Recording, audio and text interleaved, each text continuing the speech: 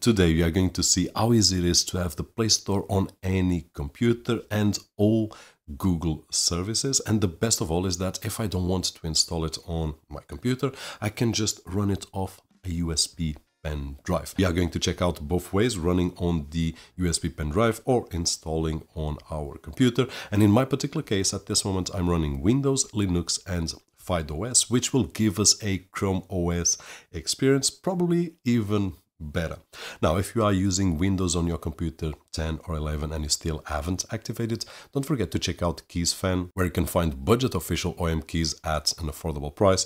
And with the coupon code that you can see on screen and down below on the video description, it will get a bit cheaper. So just in case, the link will be down below. Now, that being said, let's go for this quick guide so that in about 3 to 5 minutes you will be able to run on your computer, and I can use it just for fun on my computer, or if I want to use on a older laptop for a kid so that it can do its homework and at the same time can have fun with Android apps, then this is just awesome. We will need only two things, one of which is FydeOS. We just need to go to their website, and once we are on the FydeOS website, we just need to press download, and then on the download page there are several options. I just need to know the generation of my CPU, which is easy, we can check out on our computer, and then select the version that I need to download. There are a few versions available and there are a lot of options. If we want to use a Raspberry Pi, we can. If we want to use, for example, a older Surface, there is that option as well. And if I don't want to install and I don't want to run off a USB pen drive, I can also install it as a virtual machine. So just select the option that we want, and that is it. Now you can see the version that I did download for my CPU. We just need to download to our computer, and that is it.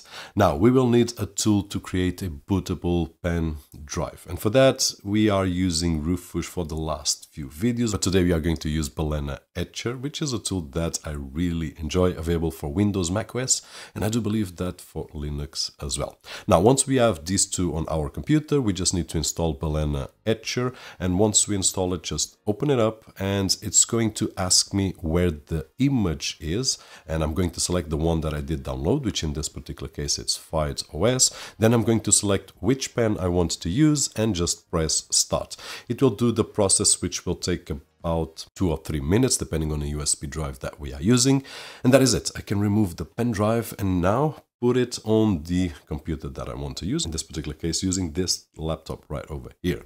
Now, once we put in the USB drive, just turn on the computer and we will need to go to the BIOS settings so that we can boot off the USB drive. Now, all BIOS are different, so you just need to check out which one is yours and press delete or F2 so that you can choose to run off the USB pen drive. Once you do that, we will get into the welcome screen, and right over here we will have the option to install or to run off the USB pen drive. Now, if you decide to run first off the USB pen drive, which is what I would advise, but just make sure that you have a fast USB pen drive. I would say at least 100, 200 megabytes per second, because slower than that, it will not give you a good experience. But if we decide to go off the USB pen drive, we just need to follow along the next few steps, and in a matter of 2 or 3 minutes we will be on FydeOS Desktop. And if you are going this route, then you can just go to the timestamps and run to the part where we are going to enable the Play Store. Now, for those that want to install, let's move on. Now, in my particular case, I did install on a internal hard drive, or SSD in this particular case. So once I do select install, it will perform a initial installation of some components, and then there will be a prompt to shut down, remove the pen, and restart the computer. Now, once I do restart, we will see a menu with the choice of the operating systems. In my particular case, I do have Windows, I've got Linux, and also FydeOS.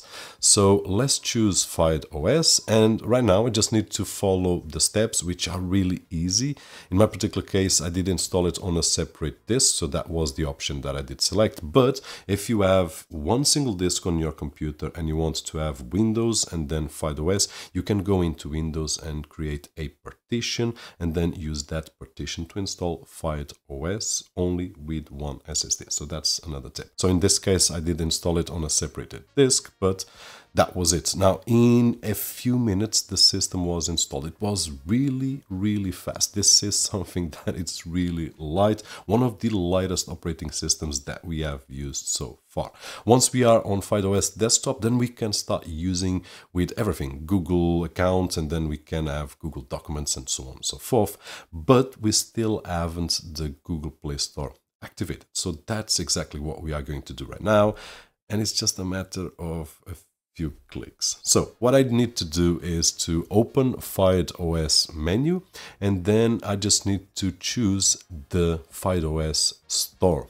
Once I do choose, there is an option that says configure open gaps, and that is it. We just need to select and then follow the steps. It will take about, I don't know, 30 seconds or something like that. And once it's installed, it will ask to restart. Now, once it restarts, and that is it, we will have the Google Play Store and we can start installing the apps that we want. And I did install a lot of them, Netflix and Instagram and whatnot, and a few games as well. The experience was great, so I'm really happy to tell you that unlike some of the systems that sometimes we get a glitch on an app or another, I haven't found so far at least one app that did not work. So my experience on Netflix was great and similar apps. I did also try some games because I was really curious, and there are some games that we will need a mouse because they are targeted at devices with touch screen.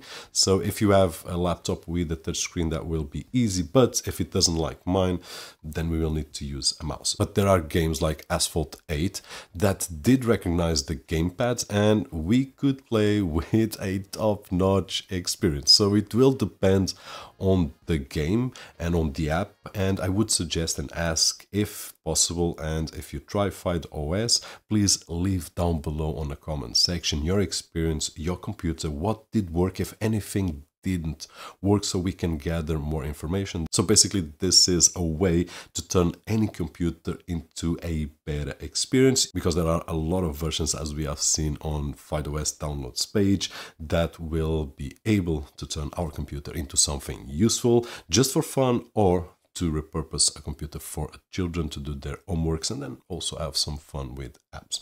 That being said, hope that the video was helpful in some way, and if it was, don't forget that usual thumbs up right over there, which is really appreciated on this side of the screen.